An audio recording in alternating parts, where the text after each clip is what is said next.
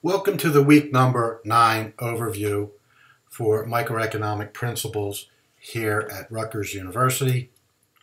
This week we only have one chapter that we're going over, and that is on monopolistic competition.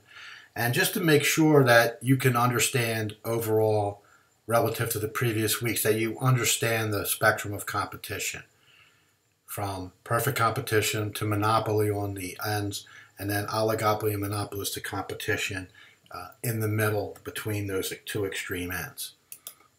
So the overview for the chapter, we go over a section on the industry characteristics of monopolistic competition. Make sure that you remember a monopolistically competitive industry has the following structural characteristics: a large number of firms, no barriers to entry, and product differentiation. So make sure you realize the importance of product differentiation in a monopolistically competitive marketplace. Relatively good substitutes for a monopolistic competitor's products are available. Monopolistic competitors try to achieve a degree of market power by differentiating their products. Additionally, we go over product differentiation and advertising. The amount of product differentiation in an industry depends on a number of features of the industry. How different are customers' taste, are consumers' taste, and customers' taste?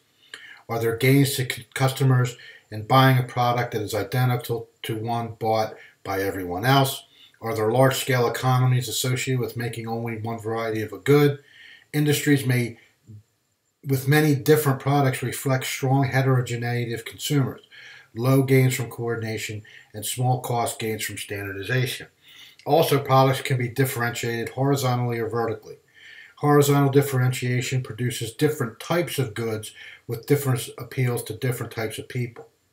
In vertical integration, people agree that one product is better than another.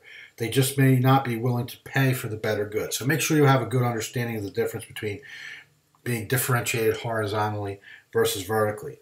Also in this section, the concepts of behavioral economics, a developing field in economics. Behavioral economics suggests that there may be times when too much variety reduces consumers' purchases. Behavioral economics also suggests that there may be times when consumers prefer one form of a good over another as a way to commit themselves to different actions in the future that they would otherwise take.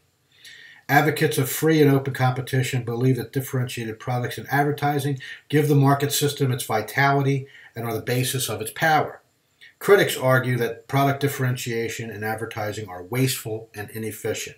So just be aware of some of the controversy that's associated with product differentiation and advertising. And some people feel that it adds strength to the market. Others feel that it undermines the market.